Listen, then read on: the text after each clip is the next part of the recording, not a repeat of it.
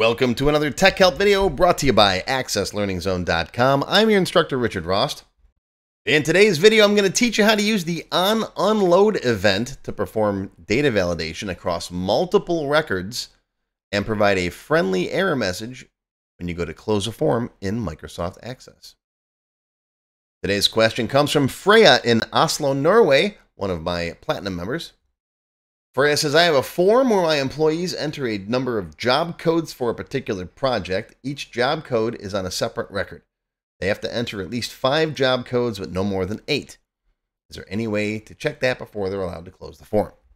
This is one of the tough things about my job, is taking what you're doing and translating into something that everyone can relate to, because you've got job codes and project IDs, and I don't know what any of that means, and neither do the people watching.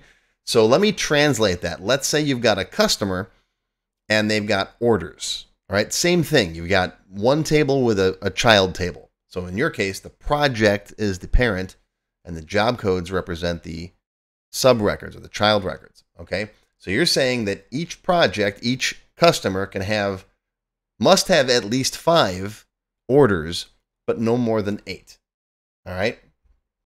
We can do this with something called the on-unload event. Before the form closes, before whatever form you've got that they are entering in these codes, before they're allowed to close that form, we're going to do a little validation. Now, if it's a single field, that's easy. We could just use a validation rule, right? And if it's a single record, we could use something like the before update event. I've got separate videos on that. I'll give you links to them in just a second. But since this involves multiple records, okay, we have to use something a little more creative. So I would choose to use the on-unload event for this. Give them a form where they can enter the stuff, right? And then before they're allowed to close that form, check it. And if not, don't let them close it. We'll give them an error message and say, you didn't say the magic word, right? Jurassic Park, the whole movie would have been, nothing would have happened if they would have just simply paid their IT guy what he was worth, right? Pay your computer guys, people. All right, here we go.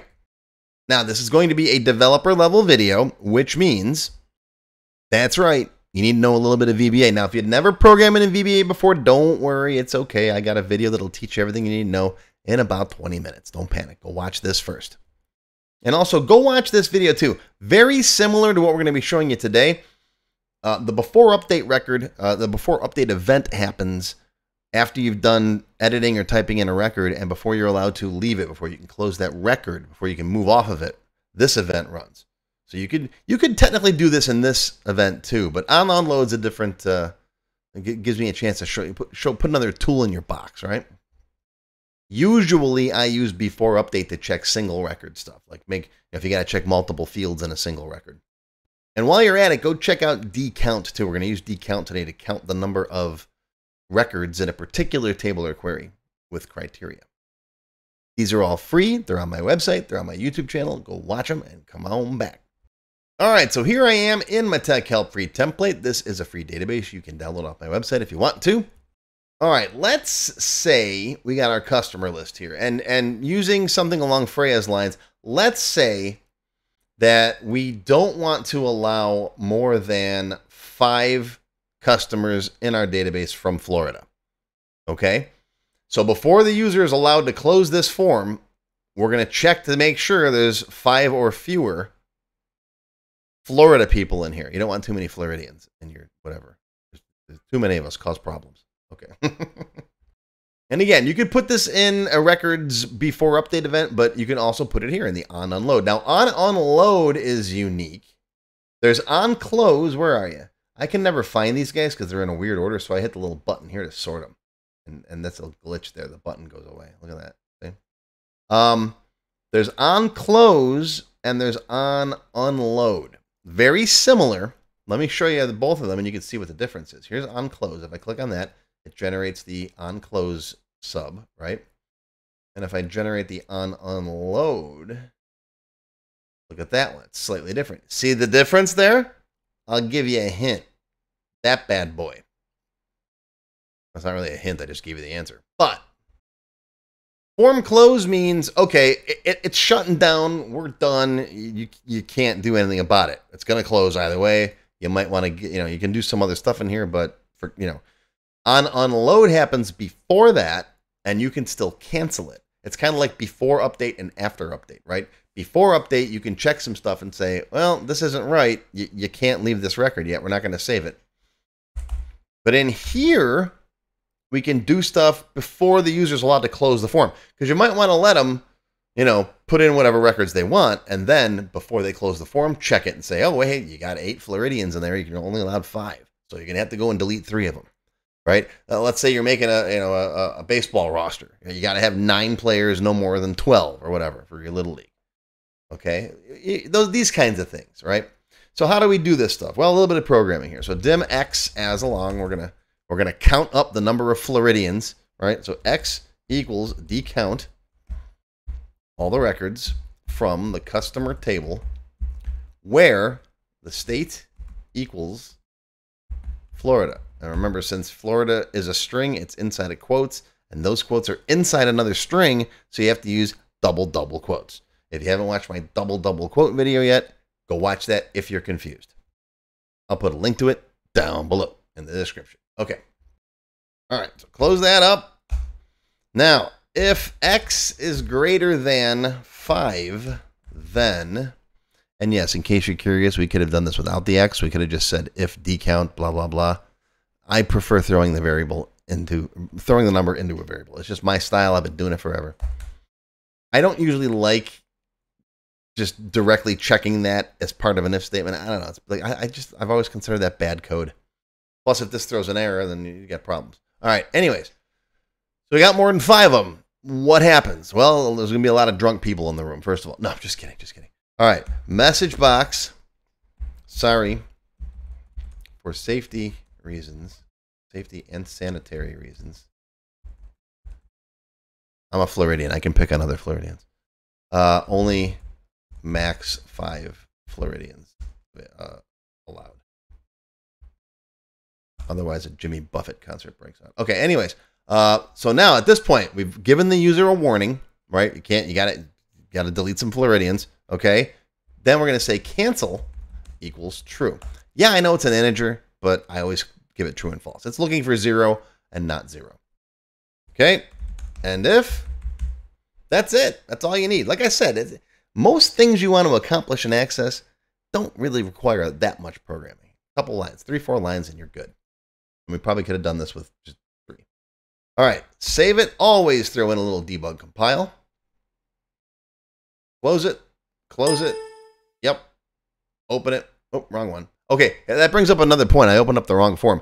If you have multiple forms where users can add records and change things, right? We just put it in this form here. All right, but this form can also edit and add customers. So you'll have to put that code in both of these. And you don't want to have the same code in both forms, so you make it in a global module out here. And then each one of these guys just calls that one. Okay? But that's a topic for a whole different video. All right. So we'll just assume this is the only form you can add records in. All right. Right now I got 4 of them. If I close this, we're good. Okay? If I come in, again, I'm used to going to this one for most of our videos. All right. If I come in here and add someone else, all right, Joe Smith from Florida. All right, we got 5 now. We're still good. Let me add one more. Let's just change someone, right? Let's say Uhura moves to Florida. Okay. Close it. Oh, yeah. Sorry, for safety and sanitary reasons, only 5 Floridians allowed. Hit okay. Now, the record's in there, right? And, yeah, I suppose, like, if the database crashes, then that record's going to stay because this form didn't get to do its thing. Okay? So, there's always issues around everything. But that, I think, is a nice, simple way to check and say, hey, you got too many Floridians in here. You have to, okay, sorry, Joe Smith. You got to go. You're off the team. And now I can close it. And that's it. That's how you do it. Are there other ways to handle this? Yeah, there's lots of... It's like I always use the Lego analogy, right? There's a whole bunch of Legos. I'm showing you different ways to put pieces around. And, this is just another tool in your box, another event that you're going to learn how to use and, come up with all kinds of funny ways to do stuff.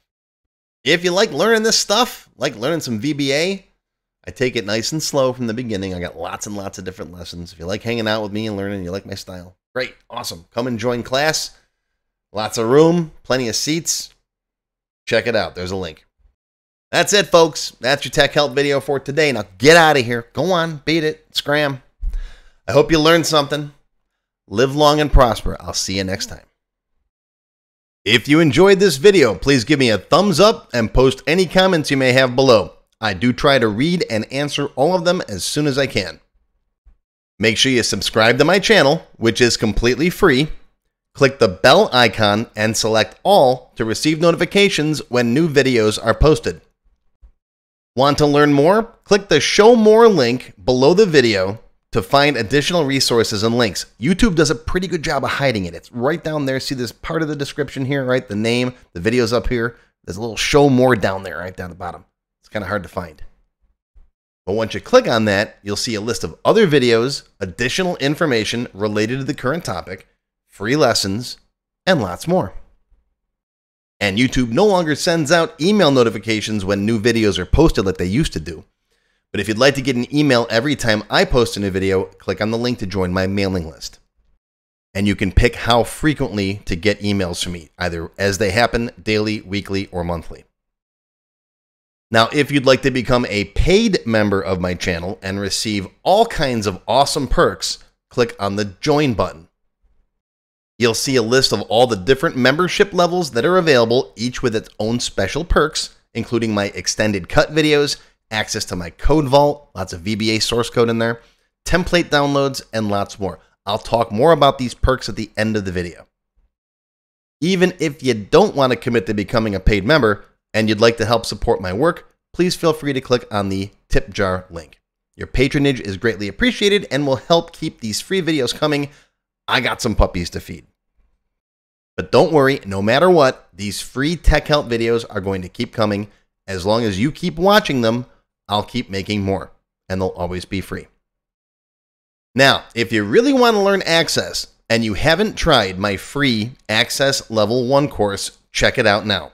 It covers all the basics of Microsoft Access, including building forms, queries, reports, and more. It's over 4 hours long. You can find it on my website or on my YouTube channel. I'll put a link down below you can click on.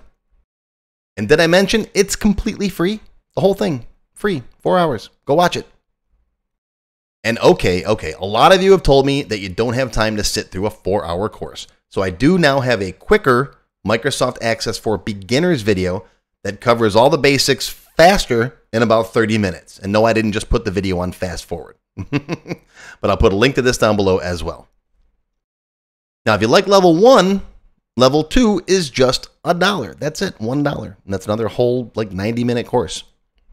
Level 2 is also free for paid members of any level, including supporters. So if you're a member, go watch level 2. It's free. Okay, want to get your question answered in a video just like this one? Visit my tech help page and send me your question there. Members get priority, of course. While I do try to read and respond to all of the comments posted below in the comments section, I only have time to go through them briefly a couple of times a month, and sometimes I get thousands of them. So send me your question here on the tech help page, and you'll have a better chance of getting it answered. And while you're on my website, be sure to stop by my Access forum. We've got lots of lively conversations about Microsoft Access and other topics. I have a fantastic group of moderators who help me answer questions. Shout out to Alex, Kevin, Scott, Adam, John, Dan, Juan, and everybody else who helps out on the site. I appreciate everything you do. I couldn't do it without you. Be sure to follow my blog, find me on Twitter, and of course on YouTube. Yeah, I'm on Facebook too, but I don't like Facebook. Don't get me started. Now, let's talk more about those member perks if you do decide to join as a paid member. There are different levels: Silver, Gold, Platinum, and Diamond. Silver members and up get access to all of my extended cut tech help videos, one free beginner class every month, and some other perks. Gold members get all the previous perks, plus access to download the sample databases that I build in my tech help videos, plus access to my code vault where I keep tons of different functions that I use the code that I build in most of the videos. You'll also get higher priority if you do submit any tech help questions. Now, answers are never guaranteed, but you do go higher in the list for me to read them. And if I like your question, you got a good chance of it being answered. You'll also get one free expert level class each month after you've finished the beginner series. Platinum members get all the previous perks plus even higher priority for tech help questions. You get access to all of my full beginner level courses for every subject. And I cover lots of different subjects like Word, Excel, VBA, ASP, lots of different stuff, not just Access. These are the full-length courses found on my website. You get all the beginner ones.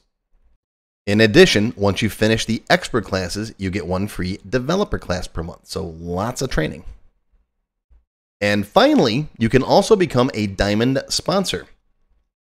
You'll have your name or your company name listed on a sponsors page that will be shown on each video as long as you're a sponsor. You'll get a shout out in the video and a link to your website or product in the text below the video and on my website. So that's it. Once again, my name is Richard Rost. Thank you for watching this video brought to you by accesslearningzone.com. I hope you enjoyed. I hope you learned something today. Live long and prosper, my friends. I'll see you again soon.